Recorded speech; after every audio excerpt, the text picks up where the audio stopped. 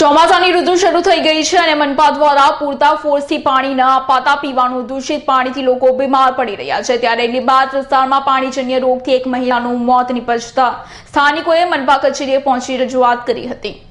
લીંબાદ ઝોનના કાર્યક્ષેત્રમાં કમેલા સંજયનગર ઉમરવાડાના વિસ્તારમાં છેલ્લા કેટલા સમયથી પાણીનો ફોર્સ ઓછો આવતા તથા દૂષિત કલરવાળું પાણી આવી રહ્યું છે તેમજ પાણીમાં જીવડાઓ પણ નીકળી રહ્યા છે। આ સમસ્યાના કારણે રોગચાળાનો કહેર વરસ્યો છે જેનો ભોગ પણ ઘણા સ્થાનિકો બન્યા છે। છેલ્લા 4-5 દિવસ પહેલા પણ ઝુંપડપટ્ટીની એક મહિલા બીમાર પડતા તેમનું મોત નીપજ્યું હતું જે મોતનું કારણ આ દૂષિત પાણી છે। દૂષિત પાણીને કારણે 4 થી 5 લોકો માંદગીની ચપેટમાં આવી જતા હોસ્પિટલમાં સારવાર હેઠળ છે। આ અંગે લીંબાદ અને હાઇડ્રોલિક વિભાગ સમક્ષ રજૂઆત કરવા છતાં કોઈ આજ દિન સુધી નિરાકરણ આવ્યું નથી જેથી મોટી સમસ્યાનું રૂપ ધારણ કરે તે પહેલા આ સમસ્યાનો નિકાલ લાવવાની માંગણી સાથે પાલિકા કચેરીએ સ્થાનિક લોકો મોરચો લઈને આવ્યા હતા।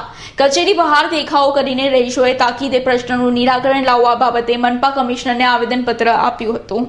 લીંબાદ સાથે શહેરના અન્ય વિસ્તારમાં પણ હાલ પાણીજન્ય રોગથી સ્થાનિકો હોસ્પિટલે ભેગા થયા છે ત્યારે આનું કાયમી નિરાકરણ લાવવા પણ રજૂઆત કરવામાં આવી હતી। Bureau report, Surat.